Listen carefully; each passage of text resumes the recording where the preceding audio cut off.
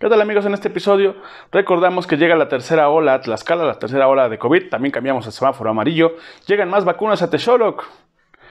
Y por lo mismo cierran el Cuatlapanga Jurassic Cuatlapanga que vimos en el episodio anterior.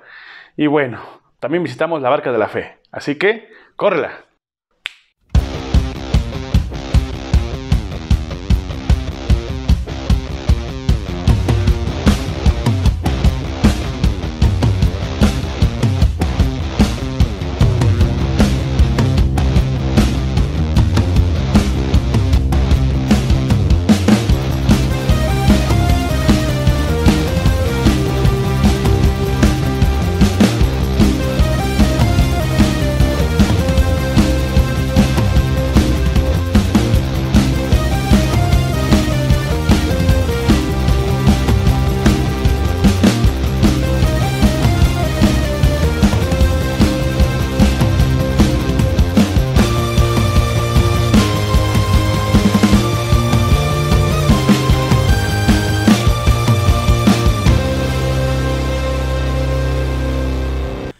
¿Qué tal, amigos? Bienvenidos a otro episodio más de este Texoloco Show. Otra vez un poquito solito. Pero bueno, la mala noticia no es esa. La mala noticia es que rompí mis lentes, perdí mis lentes. Bueno, no puedo ver bien, así que hemos tenido problemas con los episodios anteriores. Pero bueno, esperemos que este se vea bien. Realmente lo estoy editando así, sin lentes, y ha sido un poco difícil la edición. Pero en fin, lo que está pasando este jueves estamos a 29 de julio de 2021, es que llegaron nuevas vacunas para supuestamente la segunda dosis para los de 50 a 59 años y la primera dosis para los de 18 a 29 años. Pero por alguna razón la dosis de los 50 a 59 no llegó. Aparentemente sí traían la dosis, pero no era la dosis correcta. Era un fármaco diferente, no correspondía a la segunda dosis o al mismo tipo de vacuna que se aplicó la primera vez. Así que se suspendió esa parte hasta nuevo aviso.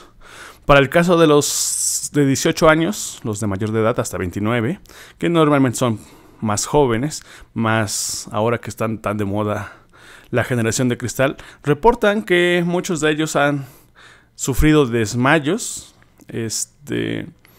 afectaciones, algunos han salido llorando y algunos otros han tenido que retirarse o más bien tener que ser obligados por sus padres a ir a vacunarse porque tienen miedo de asistir a la vacuna. Espero que esto solo sea un rumor, pero bueno, si este es tu caso, no te preocupes, a todos nos da miedo un poco la vacuna, simplemente hay que aguantar y ya, ¿no? Ya casi todos estamos vacunados, por lo menos una dosis. Ya el equipo de Texoloco prácticamente estamos al 100%, excepto, claro, las personas que les hace falta la segunda dosis. Pero bueno, hablando de esto de las vacunas, qué bueno que se está dando porque justo está llegando la tercera ola. La tercera ola se está dando por lo mismo que habíamos hablado antes. Nos relajamos un poco cuando cambiamos a semáforo verde, dejamos de usar las medidas sanitarias suficientes, necesarias, por ejemplo el distanciamiento social, el uso de cubrebocas, que es lo más simple, pero yo recuerdo haber visto antes, en enero, febrero, marzo, diciembre incluso, que la gente ya toda usaba cubrebocas, aunque muchos de ellos lo usaban mal, ¿no? Si se les está bajando, es que el cubrebocas no es de su tamaño. Hay que comprarse uno correcto que cubra toda el área. Hay que llegar abajo de la barbilla. Bueno, yo estoy un poquito gordito, pero aquí. Y aquí se tiene que presionar una parte metálica para que no se generen orificios. O sea, sí es difícil respirar. Hay unos que son de tela que no funcionan.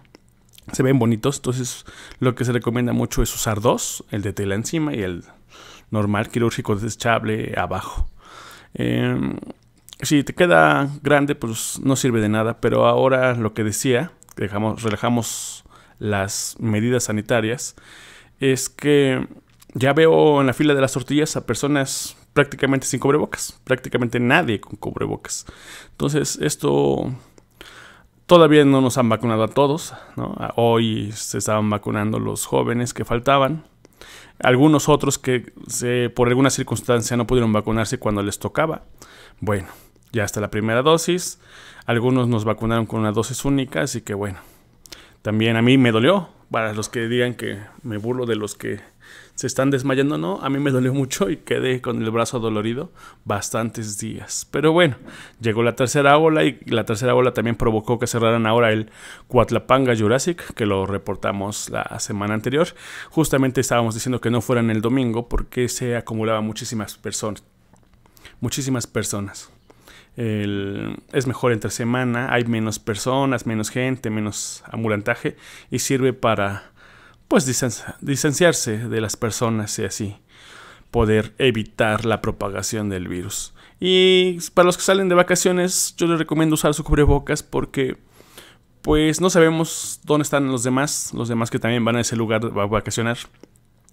No sabemos cuánta gente llega enferma, porque pues podrían ser asintomáticas o podrían ser de esas personas que están en contra de las vacunas. Así que es mejor estar prevenidos. ¿Sale? Cerraron el Cuatlapanga. Bueno, esta vez, aprovechando a la poca gente que hay, fuimos a hacer un poco de turismo, no sé cómo le llaman, turismo religioso. Bueno, no lo sé. Fuimos a visitar la Barca de la Fe y esto fue lo que nos encontramos.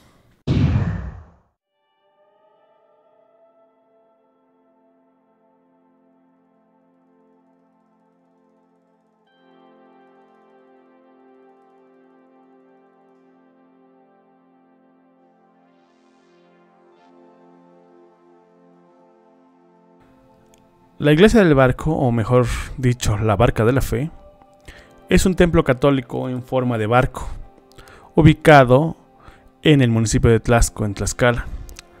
La construcción está localizada en el poblado de José María Morelos Buenavista, donde también existe un templo parroquial y una pequeña zona recreativa. La iglesia fue construida por el difunto padre Arnulfo Mejía Rojas, que empezó a construirse en 1984.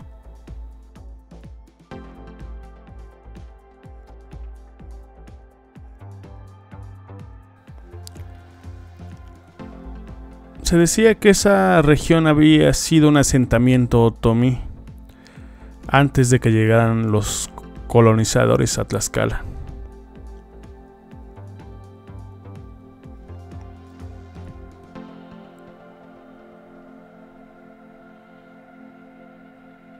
El padre Arnulfo Mejía Rojas, que había estudiado filosofía prehispánica, fue el que convenció a la población de cambiar el diseño de la iglesia y construirla en forma de barco.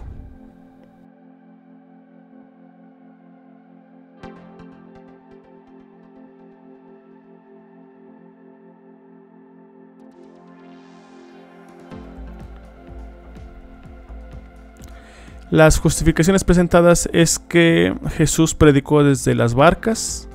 La barca es un símbolo de la iglesia, instrumento de salvación. La barca es símbolo de ecumenismo y esta forma era significativa para la comunidad.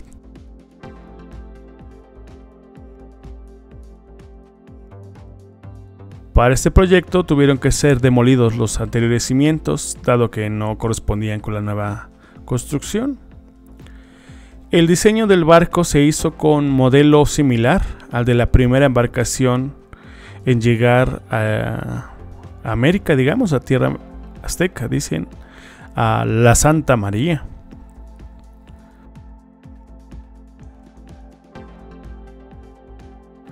Por motivos culturales también se le agregaron motivos prehispánicos como las grecas y las pirámides, además de esculturas de Quetzalcóatl, entre otras.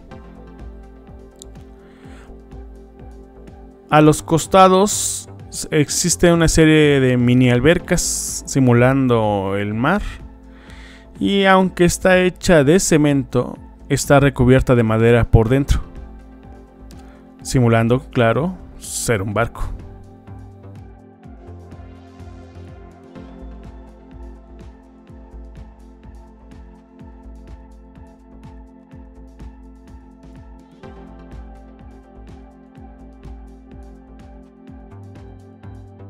fuimos nosotros también entre semana. Es que ahora que estamos de vacaciones nos hemos dado tiempo de ir a algunos lugares. La grabación sí no salió de la mejor calidad. Se ve algo borrosa y algo movida. Algunos de estos videos los tomamos de otro. Va a aparecer ahí el nombre de quien tomamos el video para compartir, porque nuestros videos, como decía yo antes, salieron un poco mal. Hay una explanada muy padre.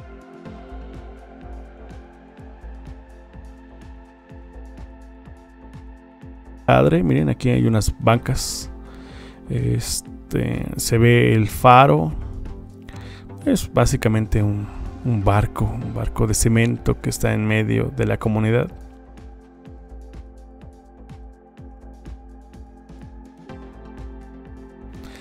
Aquí es donde todos llegamos a gritar: ¡Soy el rey del mundo! Como lo hiciera DiCaprio en la película de Titanic. No da miedo estar ahí, no. Es divertido, no hay nadie. Es igual lo que recomendamos para las salidas vacacionales en familia. No está muy lejos de Texoloco, igual 40 minutos, tal vez menos, depende de el tráfico. Ahí podemos ver igual unas pirámides. Hay baños, hay vendedores, pero si vas temprano prácticamente no hay nadie y puedes disfrutar del barco, de la barca de la fe para ti solito.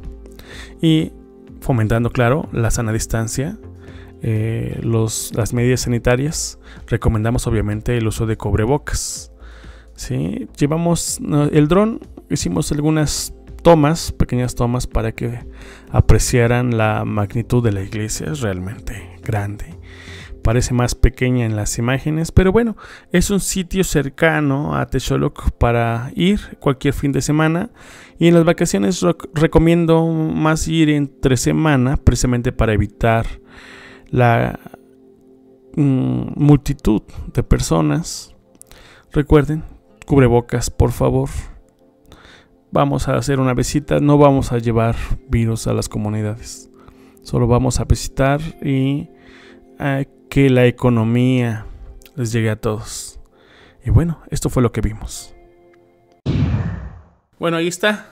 Eso fue la barca de la fe. La recomendación obviamente es ir muy temprano, que no llegue mucha gente, ir con las medidas sanitarias correspondientes, sobre todo el uso de cubrebocas, gel antibacterial para las manos y alejarse de las personas si es que hay otras personas con las que no convives. O sea, extraños, no sabemos dónde están, no saben dónde van. Entonces, ese tipo de personas hay que alejarnos. Y bueno, esperemos que aprovechamos estas vacaciones para tratar de contener la enfermedad. Las clases se veían que iban a iniciar el 30 de agosto en un modelo híbrido que consiste en que el lunes, por ejemplo, vayan la mitad del grupo, el martes la otra mitad, el miércoles los que fueron el lunes, el jueves los que fueron el martes y el viernes una mezcla de los que tal vez están más atrasados. Pero con esto de que llegó la tercera ola, mejor dicho, y que Tlaxcala pasó a semáforo amarillo, pues tal vez no sea conveniente un regreso a clases, por lo menos no presencial. Yo apoyo que por lo menos una vez a la semana vayan unos poquitos alumnos, otro día otros poquitos alumnos y otro día otros poquitos alumnos. De modo que igual no saturemos el transporte público llenándolo y arriesgando a los jóvenes. He reportado o he escuchado de posibles casos de menores, ya niños enfermos de COVID-19.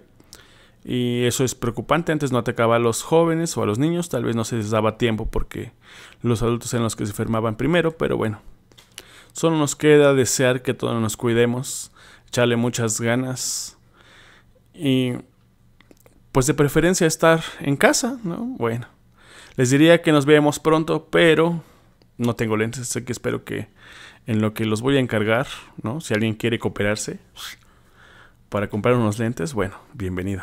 Si no, pues ni modo. Nos vemos.